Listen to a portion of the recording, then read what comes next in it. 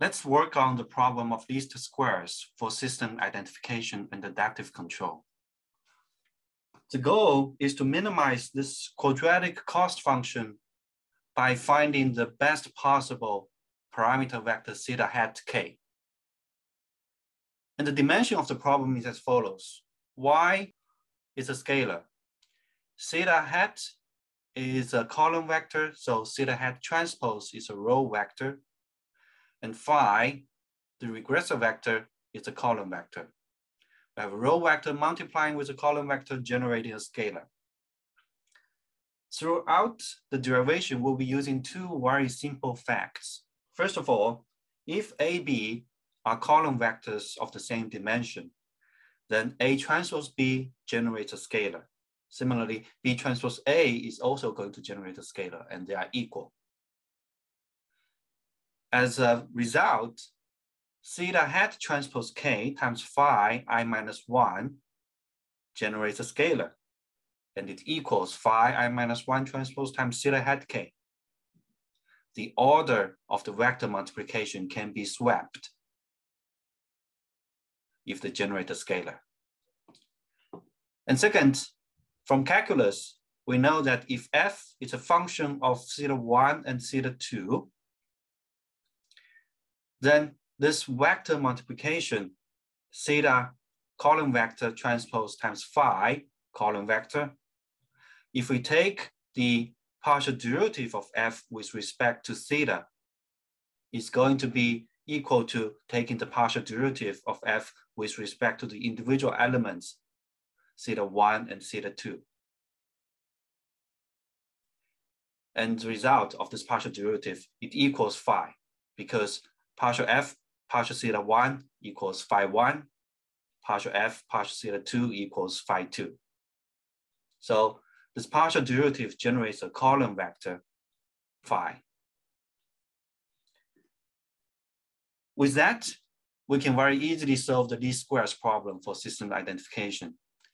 We have the summation term, and inside this quadratic function can be spanned to be equal to yi squared minus 2 times yi minus theta hat transpose k times phi I minus 1 plus theta hat transpose k times phi I minus 1 squared. Using the fact that the order of the vector multiplication can be swapped, this is nothing but summation I from 1 to k yi squared minus 2 yi phi I minus 1 theta hat k. Swapping the order, putting phi I minus 1 transpose in the front, plus phi I minus 1 transpose theta hat k squared. Quadratic functions are very easy to minimize. And for this quadratic function, we can see taking the partial derivative of jk with respect to theta hat transpose and let's set it to be 0, we will be able to find the minimizer.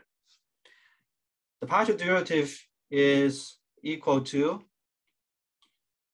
0 because yi squared doesn't depend on theta hat, minus, now using this fact that partial f over partial theta, taking the partial derivative of this function with respect to theta is going to generate a column vector phi. So we will be able to obtain, this is a row vector, so the result should be the transpose of this row vector here. Lastly, for this term, this square term, so using the chain rule, we will be able to obtain the partial derivative, which is going to be 2 times phi I minus 1 transpose theta hat k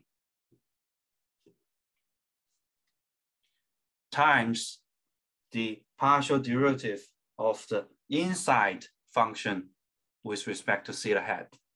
This should be phi I minus 1. Some cleanup will immediately give us the final result.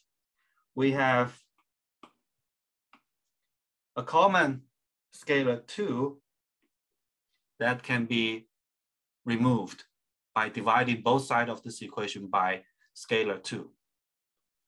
And then inside, we can see that phi I minus 1 transpose times theta hat, this is a scalar. We can put a scalar either in the front or at the end. So this is nothing but phi I minus 1, phi I minus 1 transpose theta hat k.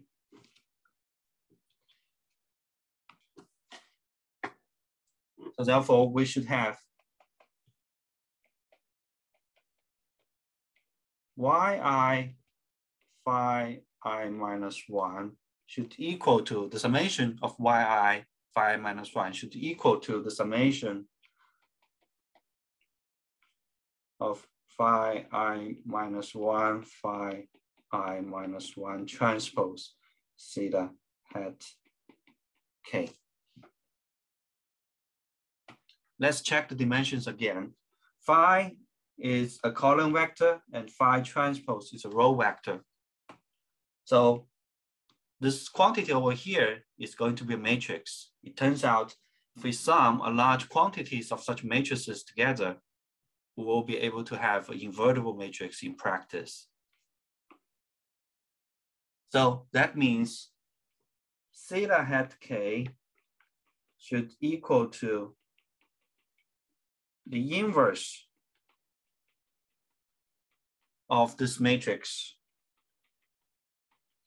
times summation I from 1 to k yi phi I minus 1. And that is the solution in the sense of least squares. This theta hat vector is going to minimize this quadratic function jk.